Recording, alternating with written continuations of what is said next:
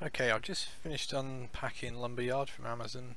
This is for the Mapper's Guide. Just Steve asked me a quick 5 minutes of first look in. It took a while to unpack. There's quite a few gigabytes to say the least. I've also put all the extra add-ons that you can download currently. So you'll find a batch file that you can launch. I've dropped a shortcut on my desktop, and what you will get is a screen like this. At the very beginning, it'll ask you where you want to install where your installation is. At the moment, in my badly spelt folder, it's here. It'll validate it itself. The next thing before you do anything else is you go to required software, and you need to get a tick on all these. If you haven't already got these components installed, it'll let you install it from here. The only thing that you have to go to a website on is on this. So I've basically just downloaded it and pointed it to where I downloaded the files for. If you've got Maya and all the other sorts of programs like that, you can tell it where your plugins are. I don't have Maya yet on here or anything, but I'll get that banged on later. Then we can get started, so we can run the software and so on. Anything else? Nope. So what I'm going to do is I'm going to not create a project. I'm just going to launch the editor, and I'm going to load 2 samples up. I'll load the first one, which I think it's the chicken one I'm going to load up. Obviously you've got to have a chicken. What came first, chicken or the egg? Steve's head. He'll appreciate that, I'm sure. So open level. Which one did I choose? Can't remember. It does have a reason list. Yeah, animation basic sample. So we're presented with a chicken.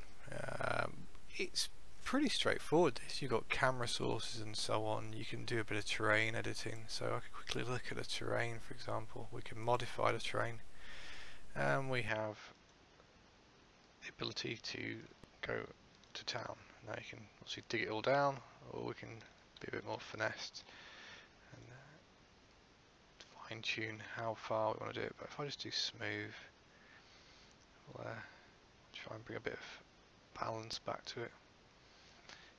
If you've used the Far Cry editors before, you'll probably get used to it.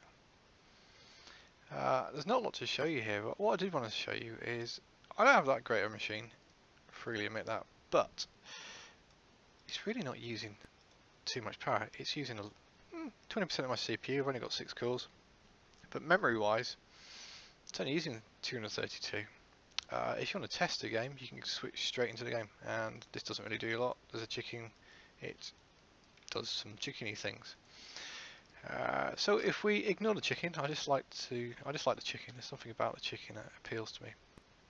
If we go to File and Open, and we go with a completed level. Nope, we don't want to save changes. So it doesn't take long to load.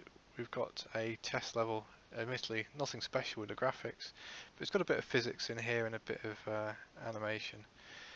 So I'm going to switch to game. See what I mean? So we've got a nice little robot, and I immediately start thinking, well, if we can do this, we can make a first-person shooter quite quickly,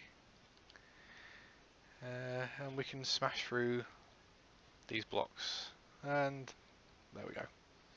Nothing special. It works. There are quite a lot of samples you can load in. Obviously this is a simple one, and the tools are fairly straightforward when you want to. I haven't clicked on it. We can change quite a few things. We can add vegetation in. You have to browse to the object you want, so you need to learn where all your objects are that you're going to pull in. So if you create your own, they're going to have to follow the format that they ask you to do. So I suggest you get your Maya or whatever running to bring all those in, and that is a quick glance at this.